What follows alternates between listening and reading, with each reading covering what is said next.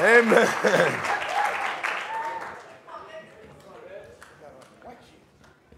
What's up? Good to see you all this morning. I love being here. Good morning, good morning.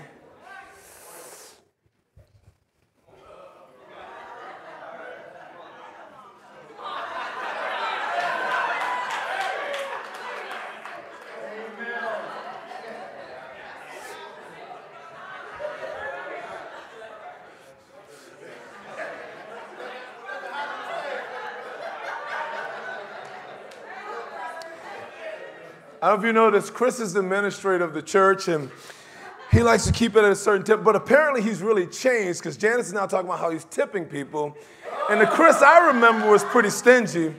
So clearly, unless that was a joke. Was that a joke?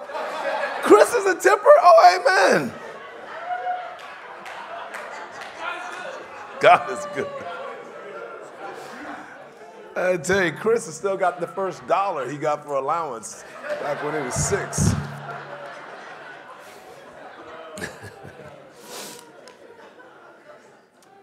Man, I miss you guys so much, and it's always good to be with you. I'm dressed like this because Hazel and Nate are on their way to Hawaii, and this is the closest I've ever gotten to Hawaii in my life. I did hug Ron Adonis, and so I guess that got me a little closer.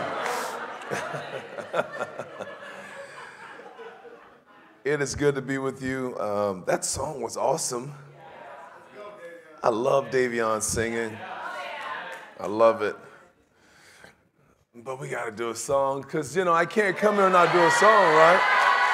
Somebody pray for me. Had me on their mind. Took a little time and prayed for me.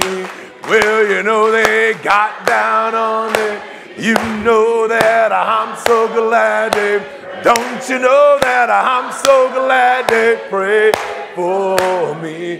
Don't you know my sister prayed? You know that old girl, she took a little time and prayed for me. Don't you know you know that Lord, you know that I'm so glad she prayed for me. Don't you know my brother prayed? You know that old boy, come on, thank you, brother. Don't you know you know that Lord, you know that I'm so glad he prayed for me. Don't you know my preacher prayed? Yeah, you know he took a little time and prayed for me. Got down on his knees. I'm so glad he prayed. Oh, I like this part here. Don't you know my Jesus prayed? You know thank you, Jesus.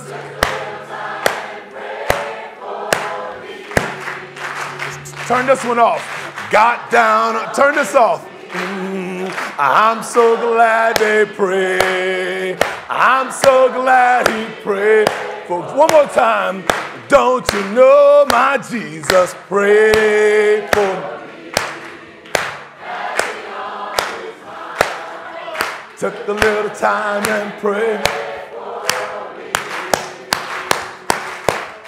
Got down on his knees.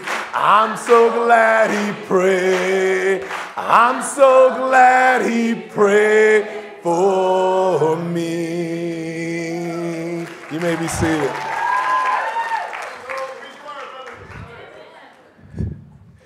We're going to be in 2 Kings today. Is this mic a little hot? Can you turn this down a little bit? That'll be helpful. I'm pretty loud and obnoxious, so trust me, they're going to be able to hear me. Appreciate the brother on the sound this morning. What's your name? What's his name? Good to see you, Jason. Appreciate you. Well, like Dan Rice, geez, where am I going with that? Like Dan Schrader, I want to thank you all, church. Thank you for a great day yesterday. Yeah, there's just, I can go on, but just thank you. Thank you for making yesterday super special for my family, making it special for my wife and I. On behalf of my whole family, I want to thank you again. Yesterday, family, you experienced our church family on full display. All the service, everything to clean up. We do weddings well, so thank you so much, Columbia Church, again. And so I'm going to talk this morning. You know, I wasn't sure what I was going to preach on. Janice goes, hey, will you preach? And Hazel said, no, Dad, don't preach. I'm going, why can't I preach? She said, you just don't need to. I'm going, you're not even going to be there. Why do you care? But she was pretty insistent that I not preach today. So it just kind of got me to wondering, I don't know why, so I'll have to figure that out with her later. But Janice said, hey, I don't want to bug you too much. I said, it's not a problem at all, bro. It's never bothered for me to preach in Columbia. And so I was trying to think what I was going to preach on. I had a sermon that I preached. It's something that's really been on my heart. Something I've been studying out a lot is this idea of being a victim, victimhood. And so this has sort of been a constant theme that's been coming up. And because I suffer from this idea, self-victimization a little bit as well. And so I kind of had a couple of sermons I was going to preach, and I was having a conversation with Rob Milner yesterday, and he brought up the word victim. And I thought, that's it. That's what I need to talk about. And so I'm going to look at a familiar story to us in 2 Kings chapter 5. It's the story of Naaman. And the title today is Overcoming Our Victimhood. Overcoming our victimhood, which I tell you, we can always use probably a good study on this of overcoming our victimhood. I don't know if you're, but like me, I struggle a lot with self-victimization. Now, this is not at all to say that we have not been victimized in one way or another in our life. There are legitimate victims. There are things that have happened in your life that have happened to you. But you know, it's always about our perspective and our prayer life, okay? But it's always about that, our perspective on what's happened to us. And I tell you, sometimes we can take the things in our life that have happened, whether it's trauma or something, and honestly, we can ruminate over it so much, play it over so much in our mind that we actually re-traumatize ourselves over and over and over again. You ever been there? And so I know I can do that to myself at times. And I'm sure that maybe you've done that or you know someone. So even if it doesn't apply to you, I'm sure you know someone. Let's just say you know someone who's trying to overcome their victimhood. And hopefully we'll get at least three things out of this passage today that will help us overcome our victimhood. Let's go to God in prayer. God, you are amazing. Thank you, Jesus, that you did pray for us. And you have us on your mind, and that is really, it's hard to imagine. It's hard to grasp, Jesus, why you care so much about us. When I think about John 12, Jesus, where you said that, you do exactly what the Father has told you to do, and so all of your love, all of your compassion, all of your lessons, everything you taught, it is exactly what the Father wanted you to say, how he wanted you to do it, and so that tells us God Almighty, you care about us so deeply that you will send your Son to live out this perfect example for us so that we can have an opportunity at this incredible life. And as we talk about this topic today, I know we're all at different places. Maybe some of us, we've already overcome. Maybe we're overcoming. Maybe we're right in the throes of just feeling like everything's against us. At every turn, there's a challenge. And we have many tests that come to us throughout our days and weeks, months, years, and throughout our lives that challenge us, that press us. And God, I definitely lift up to all of us, God. I like to say if we've gone through middle school, we've been traumatized in some way for sure. God, any of us that have been traumatized, whether it's something in our birth, maybe it's abuse, maybe it's assault, maybe it's whatever it is, God. I pray, God, for us. But I pray, God, I know there's a difference between having been victimized and, God, the constant self-victimization that we can kind of go through. So help us have great perspective to learn of you, to learn from you. Pray all this in Jesus' name. Amen. Amen. All right. What's the first slide here? Next slide. All right, so I got to tell you a story. So I woke up this morning and I thought, okay, probably going to preach this sermon on, but I still had another sermon in my back pocket. And so I'm going to go out to my truck, and I'm going to pick up something. And I walk out to my truck, and all of my doors are open on my truck. Same with us. Really? Okay, so this is the thing. So it must have been one of you, only one of you. Confess now, give glory to God. And so all of my stuff's thrown around. My truck's been moved. And my fob for my truck was in the car.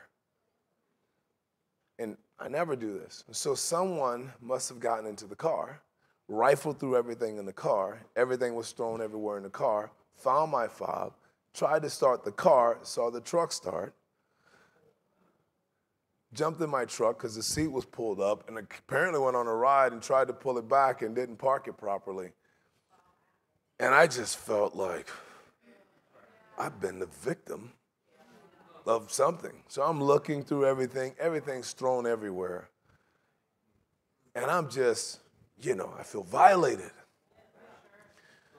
And so I've been a victim, and I've got to get up this morning and preach. And so I tell Robin what's going on, and Robin goes into, she throws on her cape, and she's gonna help. And I said, I got to get my sermon ready. I got to finish this up, blah, blah, blah.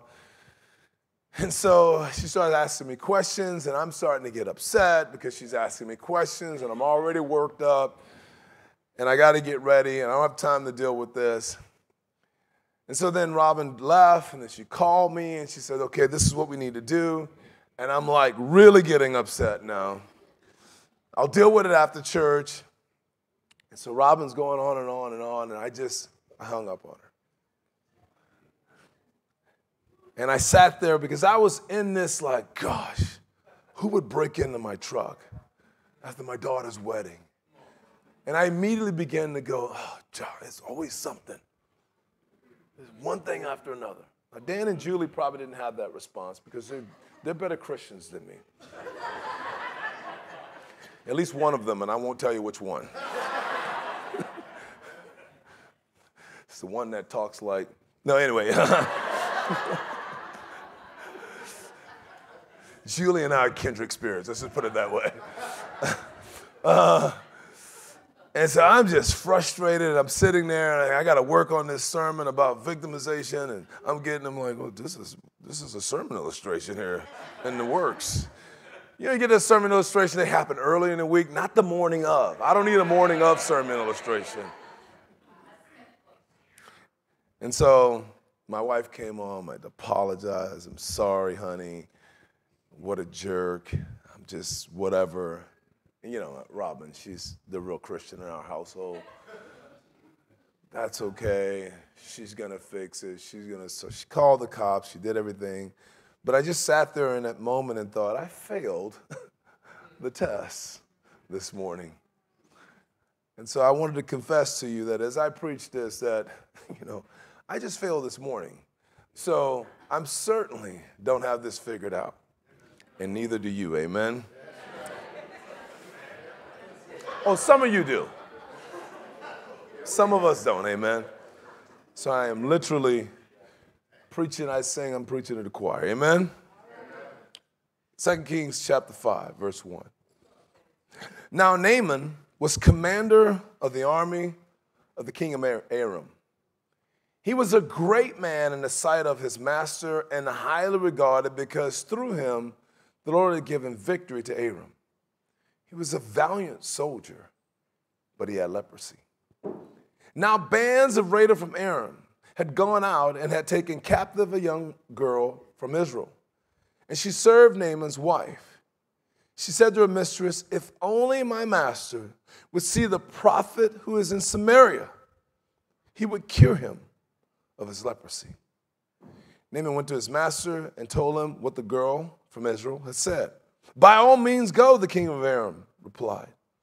"I will send a letter to the king of Israel." So Naaman left, taking with him 10,000 talents of silver, 6,000 shekels of gold, and 10 sets of clothing.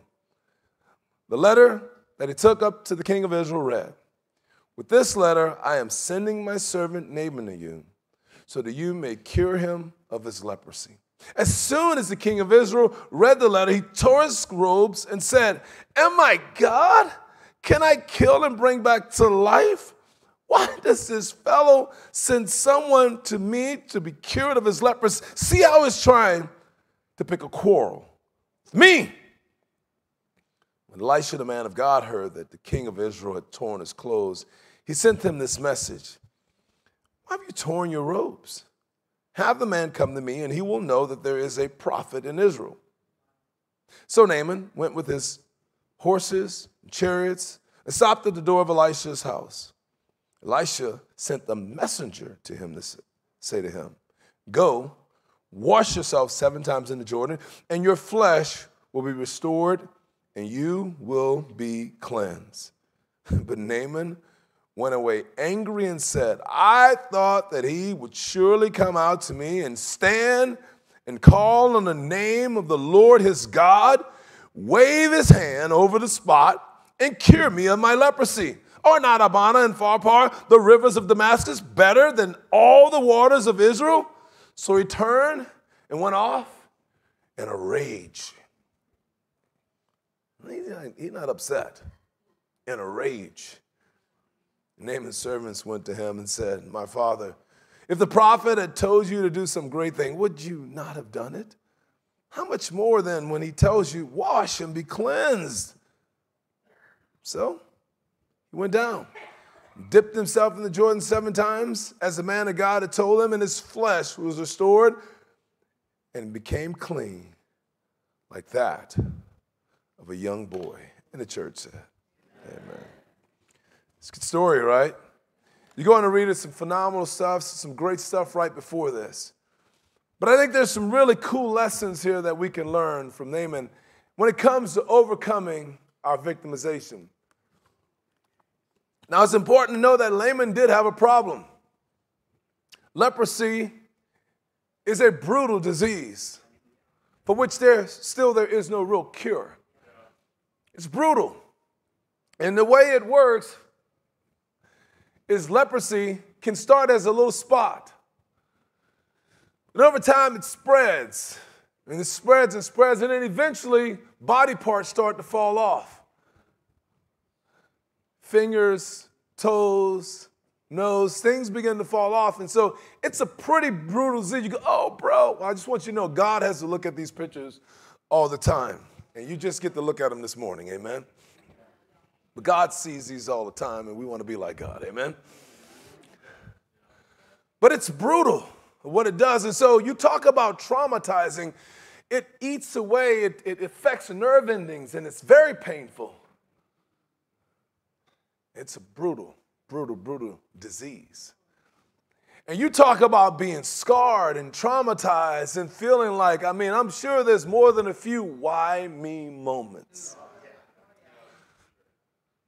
I'm not talking about United States of America, pickup truck broke into, why me moments. I'm talking about some intense why me moments. Like, what have you done, God? But Naaman, the Bible says, is an incredible dude. I love how it describes that he's a commander. And it says he's not only a commander who gives order, but he's a great man. He has risen to the ranks of commander. The Bible says he's a great man Then he says he's highly regarded. There's a lot of commanders who are not great and not highly regarded, but he was highly regarded. Said he was a valiant soldier, which means he was really good at his job. He had a flaw. He had this incurable thing. He's also married. So by all measures, Naaman's got it kind of made. He's very successful in his life and his career. But he's got this one little problem, you know what I mean? Just one little issue. It's not a little issue, it's a big issue. It's all about perspective, right? Anybody got a perfect life? You got a flaw, you got something going on. And I know somewhere along the line we maybe thought, because we're Americans, things are supposed to be perfect. How dare the pandemic come to America? These gas prices, my goodness. I mean, we're Americans. Golly gee. It's so hard for us. You know, in our world, you know, if there were 100 people in the world, one of them will go to college. What about your world? Does everybody go to college in your world?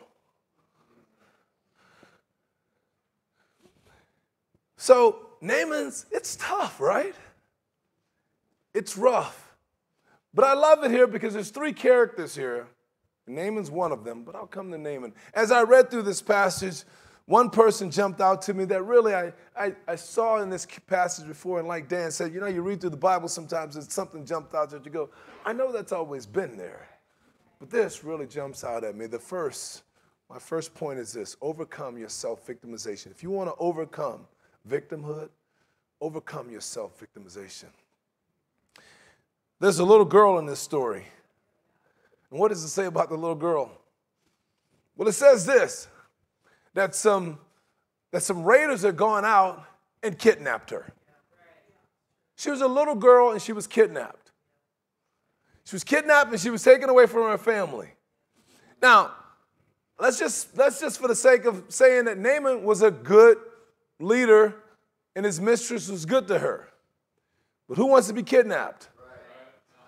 She's been kidnapped.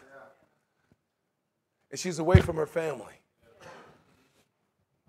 And yet, being away from her family, can you imagine what you'd be thinking about the people that kidnapped you?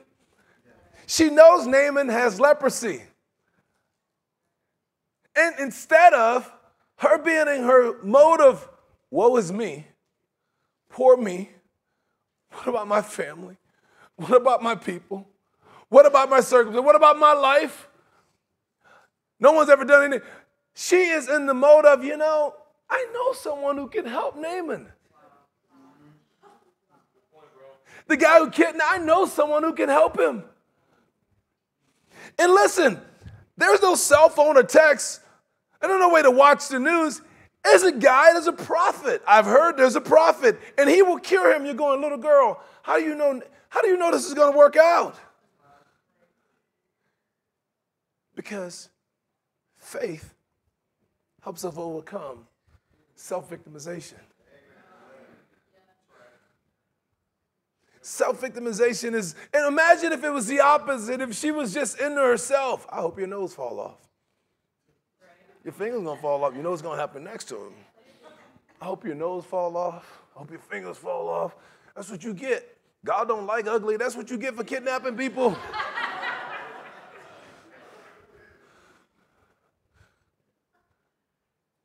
But she's not thinking about herself. She's not thinking about her circumstances. How many of us, when we get in the midst of whatever it is, the most uncomfortable of circumstances, we start looking around for people to blame, and we don't think about others. We're too busy thinking about ourselves. Oh, woe is me. That's what I was going through a little bit this morning. I have those moments where, why me? Why me on my daughter's wedding weekend? Why me, God? And I know I eventually came around. I'm here now. But that first moment of, and I know I can't catch him. I'm walking around the neighborhood looking for people. Like they're all going to be outside. Like, And there's nobody to find, you know what I mean? Everybody that drives by, I look in their car, trying to see, like the person who did it is going to show up and go, it was me. And after I went through all of that, I sat down. I started thinking about, oh, what an inconvenience it's going to be. I got to call AAA, and they're going to have to tow my truck. Poor you. And I even get that free, by the way. But self-victimization, right? But when we're faithful, and we're in touch with God, this little girl, young girl, she's got the faith. The faith to go, you know, I know something great can come out of this. I think there's someone who can heal you. I think there's a way better for you. And I think that there's a prophet who will heal you.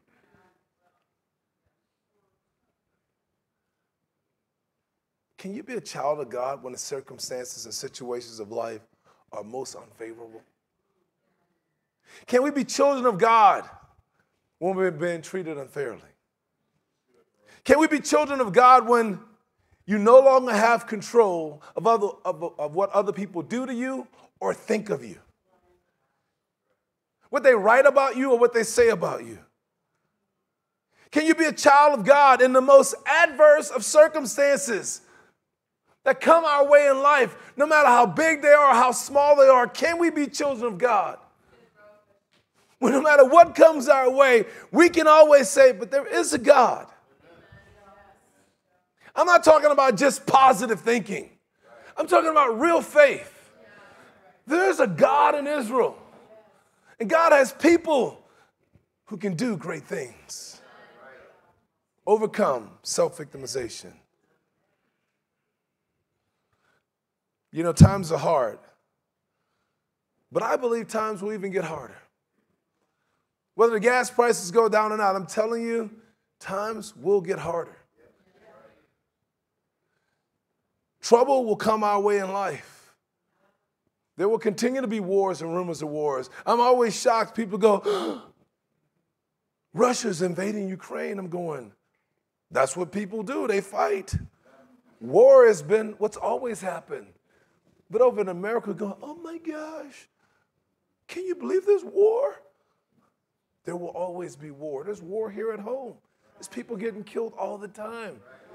There's a war going on constantly, and I believe things will continue to get worse, which is why we as disciples, we've got to be more faithful. Are you with me?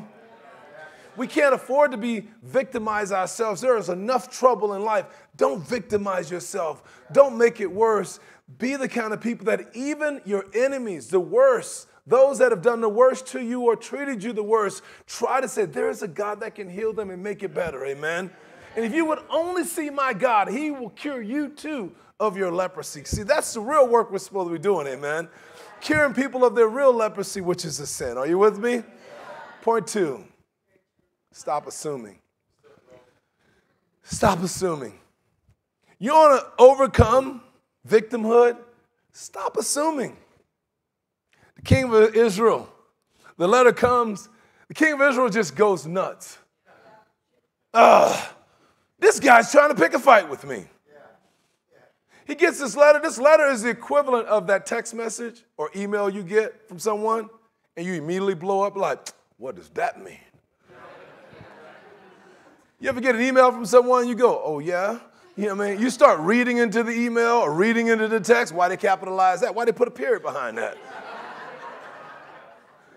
You know, when I text people, I try to do it, you know, right. I put periods, and people go, oh, man, that's aggressive. I'm going, a period? How can a period be aggressive? Talk about reading into things, man. That's exactly what the king, he's totally reading into this. He's having a fight before it even starts. I mean, this could have been a full-scale war. You know what? Ready the troops. You know what I mean? Like, wait a second. Wait a second. Calm down. This is what we do, though. We're all worked up. Someone comes to you and say, I heard this. Oh, yeah? You ready to fight? You're angry.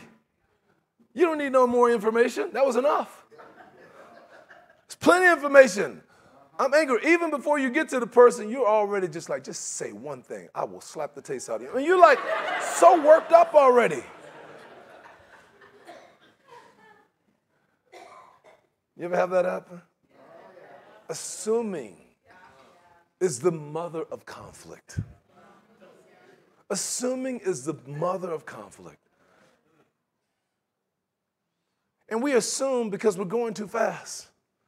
And the faster you go, the more you have to assume. The quicker you move in life, the more you have to assume. You just have to assume. You see things on social media. And you get it, you go, you know what happened today? No, that didn't happen today. Let's just see, before you go down that road, okay? Maybe there's a few more questions to ask. Before you go into a full-scale war against the person that they're talking about, bad-mouthing them, thinking things about them, that's a war. It's an internal war. And it's a war that's affecting you more than it's affecting the other person right now. But you're just so worked up and so angry. And that's where the king of Israel is. See how he's trying to start a fight with me. Because that's what assumptions do. But you can't overcome victimhood if you're just going to keep assuming. You got to stop assuming. And you got to give the benefit of the doubt and ask a few questions. You ever do that? I know what that means. You know what that is. You know what that's about. You know what they're like. We do this all the time. We playfully do it sometimes. White people, black people. But behind all of that, right, there's a whole lot of assuming. A lot of assuming. And it's the mother of conflict. It can definitely put you at odds. Oh, there they go. Here they come. Watch them. Look at them. Check them out. So you can't overcome your victimhood if you're just going to assume, because then all of them are bad. Write them all off, because they all are out to get me. You know, them, their kind, those people, church kind, whoever they might be. You figure it out. You know who they are. You know who they are. Might be the neighbor, might be the whatever, might be a gender, might be whatever, but you got to write them all off. When you start assuming, you got to write them all off. Them Republicans, them Democrats, whoever they are, you just assume things about them, and they're all in the same boat, all of them. All them Democrats want to kill babies. They all, that's what they want to do. They kill babies. Watch them, look at them. They're all killing babies. They can't wait to kill babies. All them Republicans, they're all racist. Every one of them.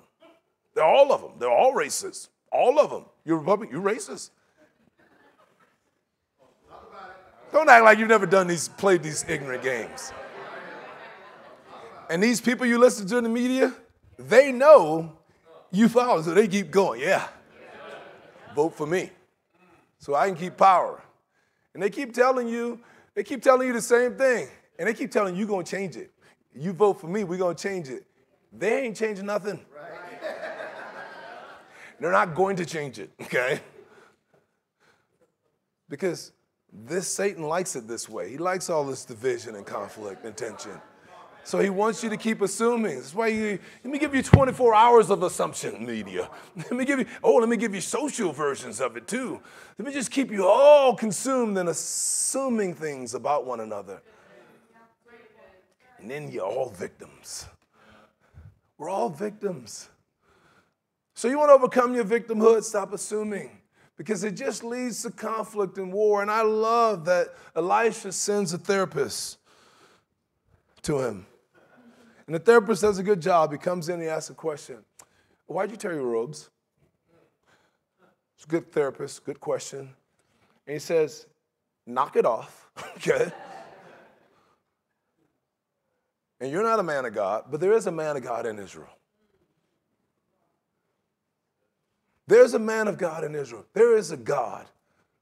So knock all of this nonsense off and just send him to me. Because all you're going to do is stir up a bunch of drama okay? And we're going to have all kind of problems between Israel and Aram that you don't need right now. So knock it off, and let's rely on God. And that's what we're supposed to be, amen? We're supposed to fill that role of the Elisha or the messenger. And we're supposed to go to them and say, okay, so talk to me about what's going on. And why'd you tear your robes? And there's a God in Colombia, amen? Stop assuming to overcome your victimhood. Point number 3. That was 2. That was 2. Stop assuming it's 2. 3 is repent of entitlement. Do we have an entitlement slide up there?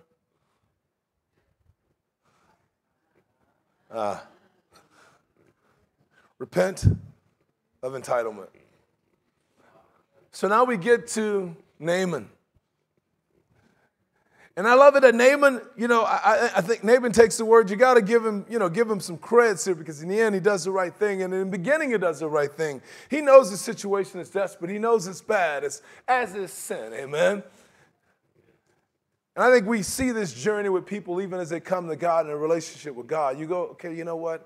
I know I need to get this healed. I know I need to get this forgiven. I know I need to get this taken care of. So you may turn yourself in and agree to study the Bible. And you bring to God everything. Naaman, the Bible, I did some research here, and this is supposedly what he brought was the equivalent of $1 million today. He takes $1 million because that's what he's supposed to do. He goes, okay, I'm going to go see this guy. The gift ushers in the way for the giver, so I got to bring a gift. And I don't know what he thought the gift was going to do. I don't know if he thought, of course, in the end, Elisha doesn't take any of it. I don't want any of it. That's not who I am. Appreciate Elisha. Elisha doesn't even go to see the king of Israel, and he doesn't even want to go out and see Naaman. He doesn't want to be tainted by any of this. I'm on nobody's side. I'm on God's side. I'm not on Aram's side. I'm not on king of Israel's side. I'm on God's side. Amen. And that's a good posture to take if you're a Christian. I'm on God's side. And at the moment you think the side you're on is God's side, you might want to just recheck that. Amen. But I love his, Naaman. The girl tells the mistress he can be healed. And so he gets $1 million together and he goes. And he takes it to Elijah. I love Elijah. Elijah doesn't even go out. I don't know what Elisha was doing. If he was watching a ball game, I don't know what Elisha was doing. He's in the house. I'm not even going out there because I don't want the message. I don't want the narrative to be that I'm on Aram's side. And why did you heal the king, the best commander? Let him die. Put a curse on him. You know what I mean? But something even great becomes of this story. And so Naaman, he shows up, and as a millionaire would, he expects something. And Elisha doesn't go out, he sends a servant out. And the servant, why do I got to go? Just go tell him. The servant goes out, he goes, he said, I want to tell you what he said. Don't kill the messenger, okay? He said, go dip yourself in the Jordan 7 times. And Elisha gets ticked. What? He didn't even come out here? Are you kidding me? You know who I am? You know who I am? You know what I would deserve? You know how incredible I am? People say I'm great. Even your people say I'm great. They will write about me how great I am. I'm entitled for him to at least come out here. I thought he would come out here. I thought he would call on the name of the Lord his God. I thought he would wave his hand over the spot. That's what I thought would happen. Because that's what we do as entitled people. We not only assume, but we expect really, really great things to happen in our lives. See, at the end of the day, we all think we're pretty awesome. We do. We think we're pretty amazing. My professor said about our kids, the older people, because we were part of that generation. If you're Gen X or older, we told our kids, you're awesome, you're amazing, I love you. My professor said, the problem with our kids today, you know why they're entitled? We told them they were awesome, and they believed us.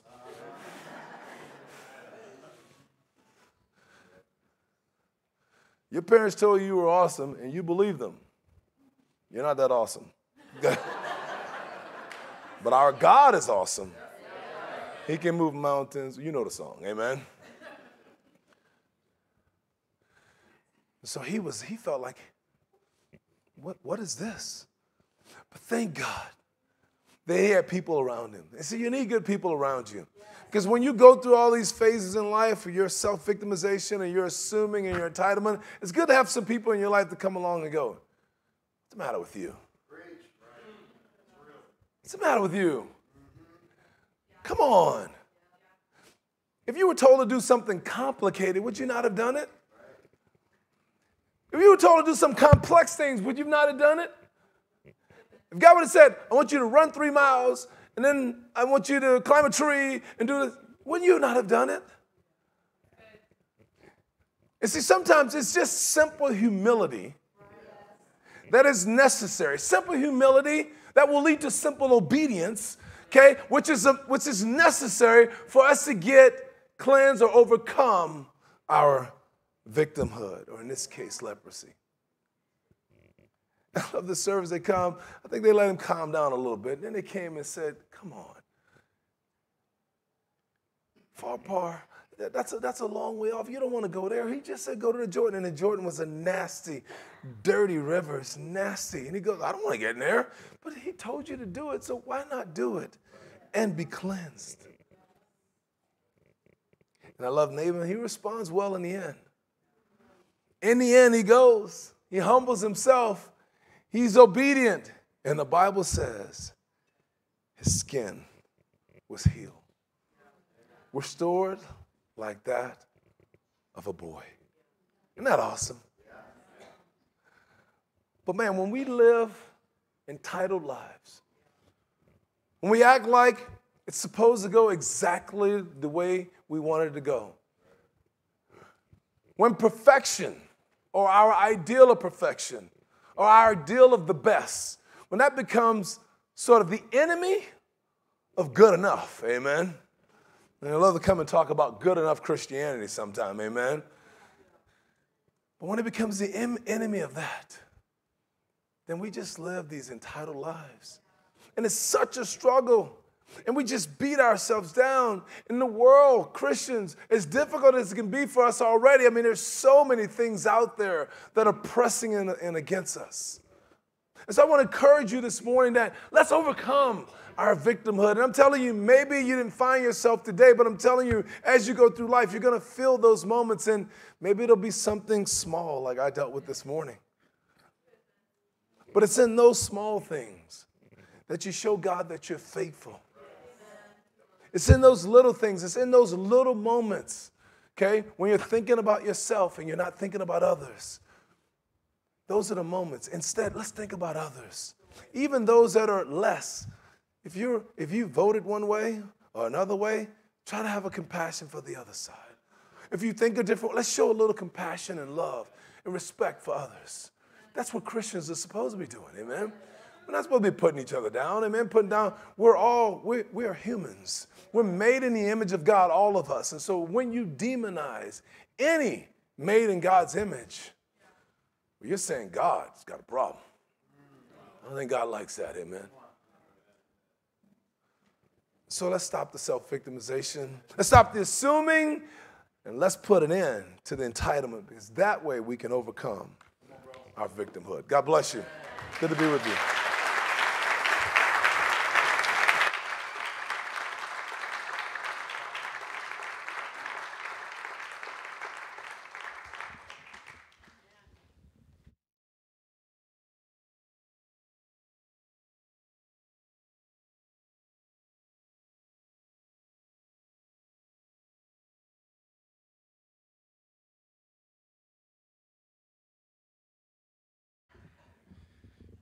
Thank you. Let me go. Turn the AC back down. Oh man, it is really a treat to any chance we get to hear Vince speak, and I'm so grateful you came back, bro, to preach the word to us this morning. And for those of you that don't know, I'm Davion Hambrick, and I moved here 6 years ago. And Vince actually hired me to go into the full-time ministry and was my first mentor in the ministry and really helped me a lot to mature and grow in my faith and my character. And as he was preaching, I was just thinking back to all of the discipling times that we would have, all of the things that he was trying to, train me up in my character. And I remember this one specific time, thinking about victimhood, and I really battled with my purity. And I was in Texas at the time, and I called him on the phone. I was getting open because I, gave in to sin. And, I was just like, I just feel so helpless, and I feel so embarrassed, and this, and that. And I just feel like I have no control or no power over, how things turn out for me. And, I remember him saying, well, just stop. And I was like, oh. That's it. Like, I could just stop it. That's what he said. Just stop it. It's kind of like what the dude said to Naaman. Like, what are you doing? And, it's a really simple thing, but I think the implications of that, really what he was saying is, like, stop being a victim. Like, you have the opportunity, you have the ability to be in control of how you live your life. The decisions that you make, you have control over those decisions. And, I think about the three things, right, how to overcome faith and assuming and entitlement. And those were all things that I either lacked or I did. I did a lot of assuming. I felt very entitled. It's like, God, well, I've been a Christian. Why haven't you fixed me? It shouldn't be hard, so fix me. But really, I just kind of kept myself in that victim mentality. And, Vince really helped me to overcome that and to be a man of purity and a man of faith today. And so I just feel, I think as you were sharing, I felt grateful for God, bro, and how he spoke through you, but also how he used you in my life to help me to become a man that's good enough to be a husband to an awesome wife, and, but ultimately a man that can take control of his life, not be a victim, and live a life that's pleasing to God. So I appreciate the call. I appreciate the challenge, the encouragement, and I'm just really, really grateful that God put that word on your heart and that you shared. So give it up for another round of applause.